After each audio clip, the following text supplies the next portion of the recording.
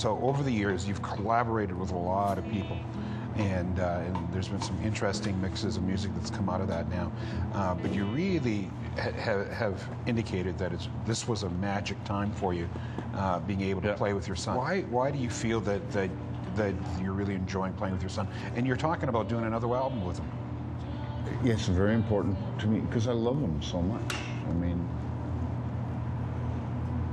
he's a young guy, and he's, you know, sort of relatively new on the journey, and but to be able to hook up with him, and it's like we can communicate musically in ways that you can never communicate with anyone else, because I've known him all his life, you know, he's known me all his life, and we have a language that's beyond the physical realm, that's just happening. It's always been happening, really.